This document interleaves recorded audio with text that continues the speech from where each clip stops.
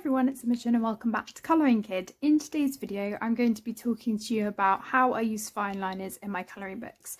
Now I have already done a video just like this last June, I believe, during lockdown. If you are new to fine liners or you haven't seen that video, I'd recommend watching that one before this one. I will be touching on what I said in that video in this one, but not in as much depth, so I will link that in the description for you. It mostly explains what fine liners I was using at that point, examples of pictures and how I used them, and a couple of demonstrations, I think. This one is going to be continuing from that basically, because over the last year I have got a few more products. I use them in more ways now that I've been using them for a lot longer, so hopefully this helps. I did mention a while ago in several videos that I use them in different ways and have different techniques, and would this be a video that you'd like to see, you know, a round 2 of it, and lots of people asked, and I have been using fine liners more and more in my colourings recently. So yeah, I'm basically just going to firstly show you the products that I have. Secondly, how I use them, and then give you examples of pages. And finally, I'm also going to be sharing a whip that I've got at the moment and how I am planning in my head to use the fine liners on that project. So firstly, what fine liners do I have? So I have quite a few now. Originally I started with just Staedtler fine liners, Staedtler, however you prefer to say it. I had a 20 set for school. I was kindly gifted by Susan the 6 set of pastel Staedtler ones, and also the 8 set of Stabilo ones, I think. I don't have many of the Stabilo ones in here at the moment.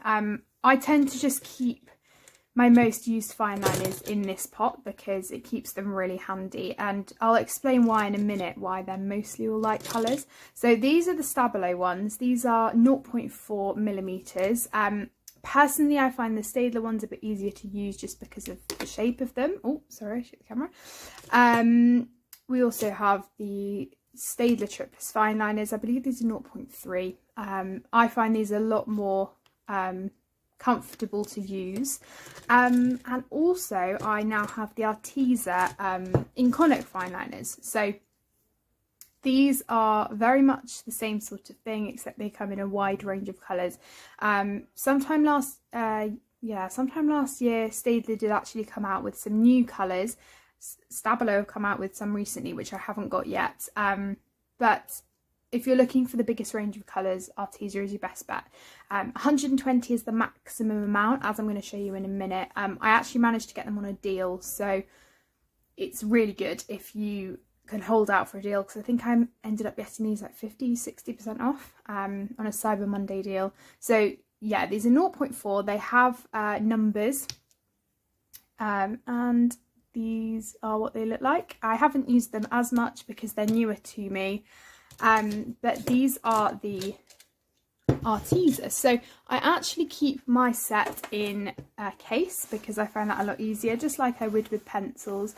I don't have all of them in here at the moment because, as I said, I'm using them. Now, when I got my set, I swatched them all out, and I will show you the swatch, wherever my swatch book is. And unfortunately, some of them were dry, and the black one, I'll show you here, I'm not sure if I've replaced it. Yeah, the black one had no actual nib in it. So I contacted Arteza, and they very kindly sent me a replacement set free of charge, which is absolutely fantastic. I think only about 8 of the pens were affected. I wasn't expecting them to send a whole new set. I was just going to ask if they could send those pens again, but they were very gracious and sent me another set for free. So I have a backup set. Now, these are all of the pens. I swatched them in the order they came in, and as you can see, the thing I love about this set is there's such a wide variety of pens. There aren't too many bright ones, which personally I love. The darker colours that they do have are really rich and perfect for techniques that I'm going to talk to you about. There's so many light colours as well. unfortunately, it was mainly these pinks that were the dry ones, and I use those quite a lot. There's some lovely purples. Lots of these are actually lighter than the Staedtler ones I have. So that's really good, because the Staedtler ones, I keep going between Staedtler and Staedtler, apologies. These are quite light, but because they're not in as big of a range of colours, there's, you know, they could still be even lighter, like some of these ones are. Yeah, a really good range. This is one of my favourites. It's like an elephant grey. Love it. So there's pros and cons to every set, you know, like anything, even with pencils, but I personally think this is a really good set. There's also neons if you're wanting that sort of thing, but they're great. So that's the swatch. I will also show you how they come in the set. As I said, this is my backup one. So I'm not sure how much they're actually meant to be. I think they're about £60–70 usually. I think I managed to get them for about 30 must have been, yeah. So this is how they come. They come in plastic trays, which is personally why for me I decided to put them in their case. They're absolutely lovely. I haven't actually swatched these to make sure that, you know, everything's all right with them. One of them's missing because I used them for art, but I think, oh, I actually have it here. Let me put it back whilst I'm at it, because I was using it for some writing for school. But these are great, and you could definitely leave them in the case if you wanted to. That wouldn't be a problem. I like Fineliners because they're not bulky and they're just so easy to, you know, store, because they're basically the same thickness as a pencil. So they are the Arteza Inconic Fineliners. Would highly recommend those, but as I said, some of them aren't quite as juicy as the Staedtler ones. So if you're looking for higher quality but more minimal colours, then Staedtler's probably your best bet. And then I will actually be showing these in my haul for August. I was gifted these by Sue, one of her colouring friends, or one of her friends that tried colouring and didn't like it, sent these to Sue, and she very kindly passed them on to me. So these are dual brush markers. Now, dual brush markers at first glance you wouldn't think are Fineliners, but the end well, there's two ends to the markers. One of them is obviously the brush pen, and one is the Fineliner. So again, I now have more Fineliners, and these work really well as well. Now, I have actually been using these purely just as what are they called? Oh my gosh, brush markers for the time being, but I am planning on playing around with them, you know, how they can be used as Fineliners. Now, these the swatches, I am not sure where Sue's friend got them from. I'm presuming Amazon, but I can't find the exact ones on there, so unfortunately I'm not sure what the link is or anything for these. But again, there's lots of light colours with this. I really like the range of skin tones. There are some gorgeous colours. You can, if you apply the same techniques as I'm talking about with the Fineliners, you can also apply them to pens. So felt tip pens, brush pens like these, they work in the same way because they're basically the same thing, you know, hence the name Fineliner. It literally just means a finer tip. So you can easily use brush markers in the same ways if you'd like to. So they are the dual brush pens. So these are a couple of other things I wanted to show you. These aren't strictly Fineliners, but as I said, you can use them in the same way. I don't use these as much in my colouring because I like the Fineliners more, but they're great as well. So I have a few open stock Tombow markers. Again, they work in the same way. They have the brush tip and they have the finer tip. You do have to be careful with this sort of thing. When you have a finer tipped felt tip, they tend to bleed in terms of if you go over some of the pen that you've already put down, they really do just soak into each other and kind of ruin the paper, so they don't work quite as well. I do have a Faber-Castell Pitt pen. Again, you can use that in the same way. I have these lovely brush sign pens from Pentel. They're great as well. I have actually used the brown one in a picture in Worlds of Wonder. Now, mild liners, I've only got these recently actually because they're for school, but you can use them in the same way. I do want to test these out in my colouring actually, because I think it would be quite interesting to see how they work and whether they ruin the paper or not. Now, I wouldn't use the fine liner, not the fine liner, sorry, the highlighter side, because they're a little bit harder to work with, just like a chisel tip in on your markers. But this finer tip could possibly work really well. They're a bit softer than your ordinary felt tips. So it's just to give you some ideas of other products that can be substituted for fine liners if you don't have a big range of them, or you don't have any at all, and you're looking to get some. Okay, so I just got my notes here for some things because there's quite a lot to tell you. So the two ways I talked about using fine liners in my first video was using them as a base and then putting pencil over the top. Now, as I said in that video, if you're treating fine liners in that way, you have to think of them like a marker. So if you're doing a marker base and pencil over the top, you obviously don't want the marker to be too dark, otherwise you can't then add shadow with pencil. So that's what you've got to think if you're using fine liners as a base. Use a light colour. So that's why I love all of these light colours, because they work so well as a base. You can then just go over with whatever colour you want, as long as it's a shade darker. Whereas if you go in with a really dark colour, I don't know, say you do go in with a black, you're not going to be able to shade on the black unless you're doing white or something like that for highlights. But yeah, that's the number one thing with using fine liners as a base. Or I use fine liners normally, where you fill in small details. As I said, that's, you know, hence the name, a fine liner. I will just say, if you do that, I mean, with any fine liners, some do fade over time, especially this purple Statler one for me, I found has faded. Don't really know why, it just does that, so just bear that in mind. But yeah, I do tend to use them just for small details, to quickly fill them in. And if they're really small details, I then don't feel the need to shade with pencil. So they're the two ways I mainly talked about in my last video.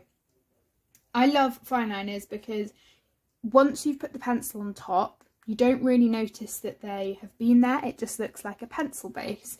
They are quicker. The process is definitely a lot quicker. It also is kind of a mixed media-ish type page, and especially for me, seeing as I don't use paints and stuff in my pictures, it's kind of nice, you know, using a few different mediums. And also I find it really relaxing using fine liners because, you know, it's just that process of putting pen to paper. It's obviously very different to pencil. So one thing I will say before I show the examples is that if you're putting pencil on top of your fine liner, make sure that your fine liner is dry. So I've found before that if you don't let them dry enough, the pencil won't overlay properly because it hasn't fully dried on the surface of the paper yet.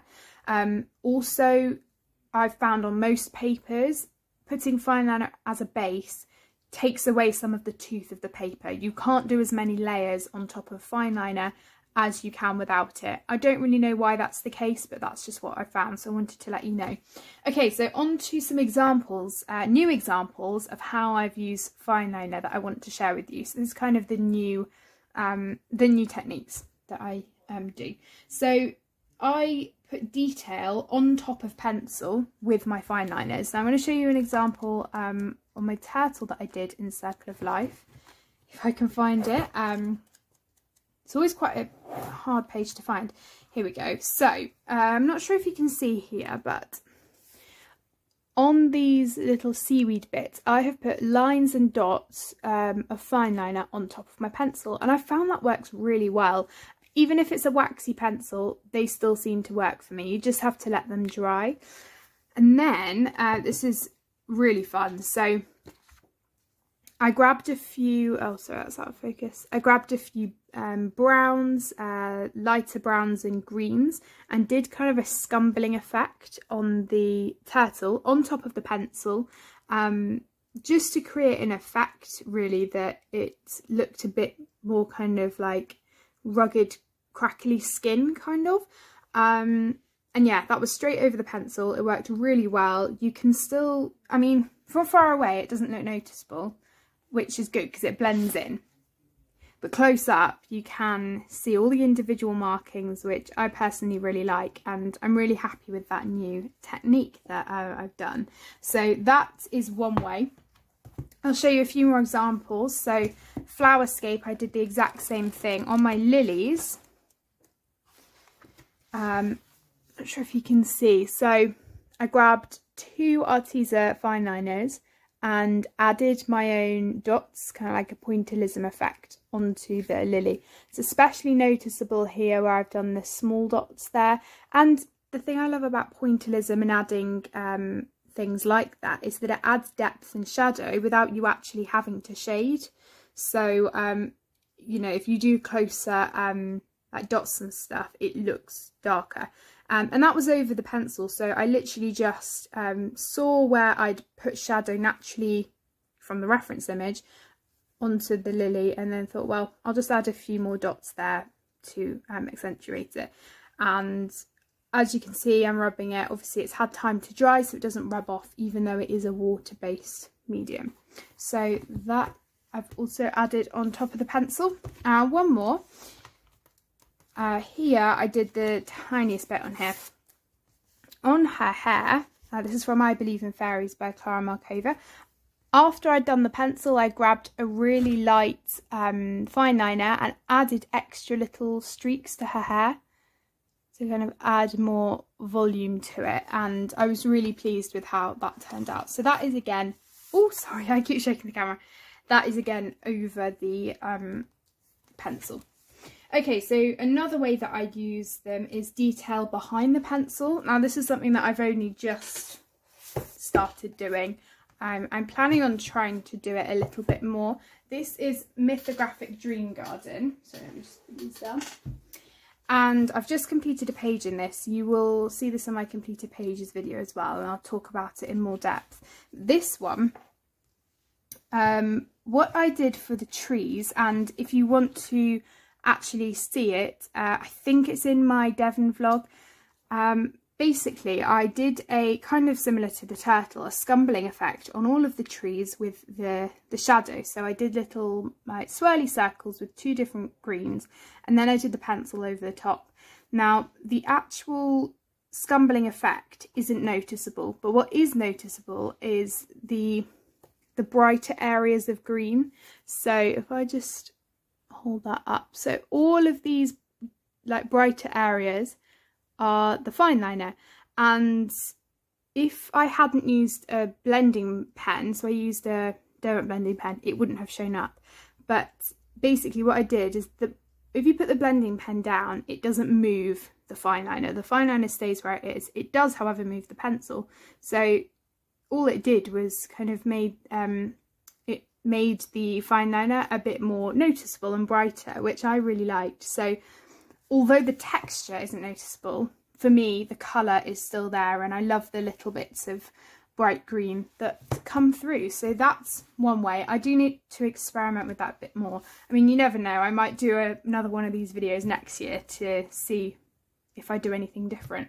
So yeah, detail behind pencil. And the final thing that I do is colour over with white gel pen.